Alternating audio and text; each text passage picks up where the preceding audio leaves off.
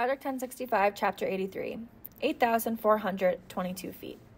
The cable car bumped and juddered as it went over one of the pylons that supported it during its 4,000-foot climb. I closed my eyes and gripped the metal bench so hard it left deep lines on my skin. I felt lightheaded, and not just because of the thin air of the Swiss Alps. Standing at the base of the aerial tramway in Mürren, I had watched the tiny little cable cars as they moved up and down the mountain, hanging from spiderweb thin cables that snaked up into the snow-capped peaks above us. Now I was inside one of those little trams, dangling 100 feet over a sea of green fir trees and white snow. Not that I was looking out the window. "I think I can see my house from here," Otmar said. He and Erhard both ran back and forth across the cabin, weaving between the other passengers for the best views. I wished they would just sit still. Every time they moved from one side to the other, I could feel the cabin sway left to right to left. "Is your friend going to be all right?" a woman asked Fritz, who sat beside me. "He looks a little green." "Something he ate," Fritz said. All this time, and he was still covering for me. Still helping me hide the fact that I was deathly afraid of heights.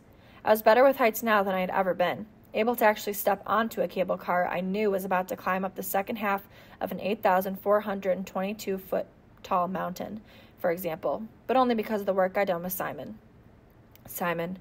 Whenever I closed my eyes, all I could see was him looking up at me, punching an SS officer, running, twisting as the bullets hit him, falling.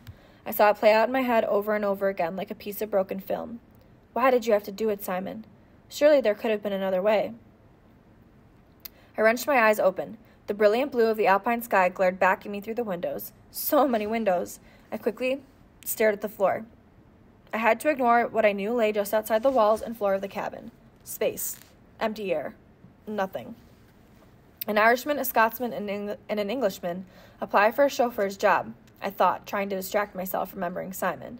"I'm such a good driver, I can go within 6 inches of a cliff and not drive off," says the Scotsman. "I'm such a good driver, I can go within 1 inch of a cliff and not drive off," says the Englishman. "Oh, yeah?" says the Irishman. "Well, I'm such a good driver, I stay as far away from cliffs as I can." The long arm atop the cable car rumbled across another pylon, and I put a hand to my mouth for fear I'd puke all over the lady standing in front of us. "That which doesn't destroy us makes us stronger," Fritz said, quoting an old German philosopher the Nazis loved. The last thing I needed right now was Nazi platitudes, but I nodded. I had to keep playing the part of the zealous Hitler Youth, for a little while longer anyway. "There it is," someone said at last, "the resort."